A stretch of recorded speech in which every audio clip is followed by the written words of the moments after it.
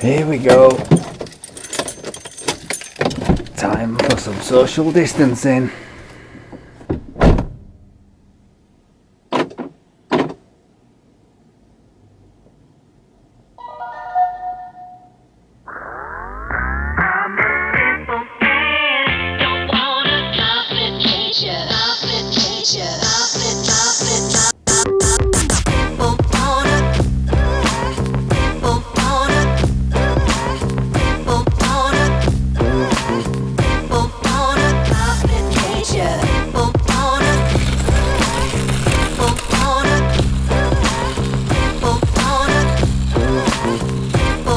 Hello everybody, welcome to the vlog.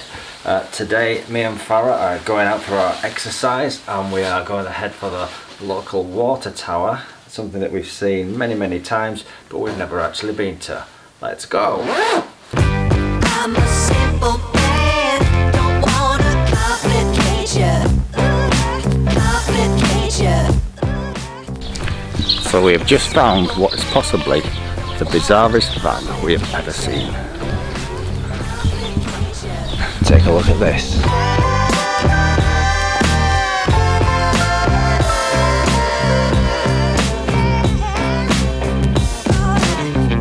Is that a dead bird on the side?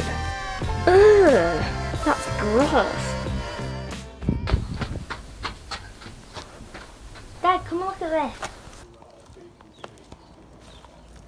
It's a dead blackbird, like on the van. Whoa, that's a strange coincidence. Strange. Yuck. I imagine if you were superstitious, you could read a lot into that. But we're not. So let's carry on. So there's our water tower. Pretty ominous looking structure sat high above the town. These days it's hidden behind that housing estate over there, covered in mobile phone masts. But 20 to 30 years ago it was bare, just sat lurking amongst the trees. As kids, my brother and I used to liken it to one of John Christopher's Tripods from the 1980s TV series.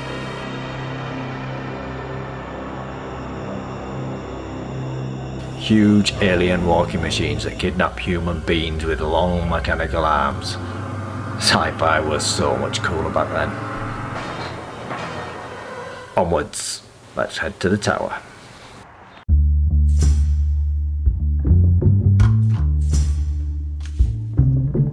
Social distancing requires you to keep 2 meters away from other people. And it's easier said than done when you're in a confined space like at the start of this video. That's more like social disdancing as you shuffle around trying to keep your distance. In an open space though, it's a much more swervy experience. And that's what happened to us today, as a steady stream of people coming down the hill caused us to take a little detour where we found this interesting mound. It was quite a peculiar looking thing. We didn't really have any idea what it was.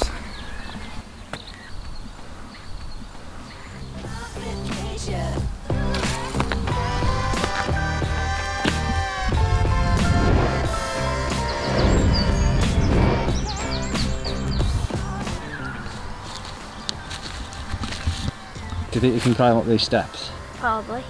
Really? Yeah. Let's do it.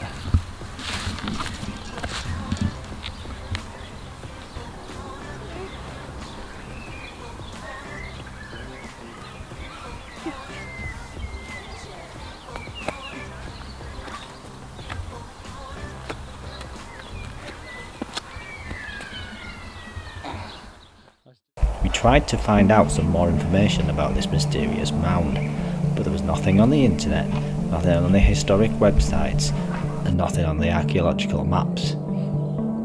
In these circumstances, there's only one place to go. Pokemon Go. Apparently, it was an abandoned mine. Though even armed with this knowledge, we couldn't really find anything on this site. But we did find information showing that there used to be mines under the local Tesco and also beneath the new housing estate, but nothing really here. I guess we'll just have to take Pokemon's word for it and flick over to Tik Tok before we leave. But we've got to keep it focused, because Farrah says so. We will get to this tower at some point.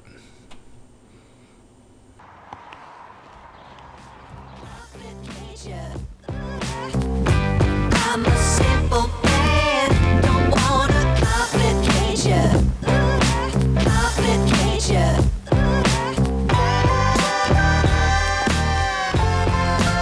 So here we are, we've reached the top of the water tower.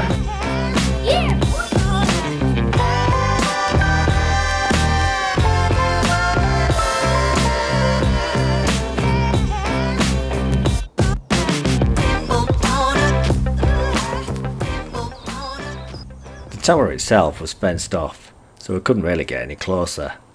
After a quick breather, we turned around and headed home.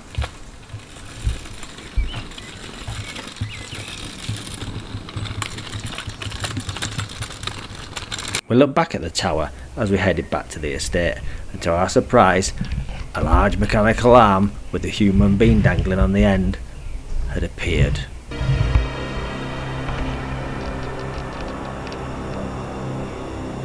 But no sci-fi, just phone engineers. The next day I headed for the shop.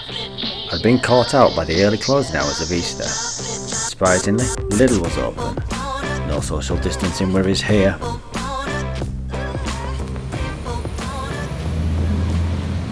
As I crossed the railway bridge, I heard a train approaching, and I paused for a moment to take a look at the sunset.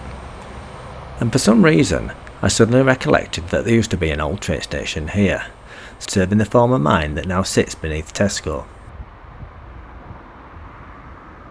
I popped my head around the corner of the bridge, and to my surprise I found an old set of disused steps. Maybe they were connected to the old mine. Who knows? While I'm passing this part of town, I just have to show you this. This is the garden of the Flower Pot Men. I'm not quite home yet, and something very weird is happening on the other side of the street. It looks like they're doing some sort of live stream. Take a look at this.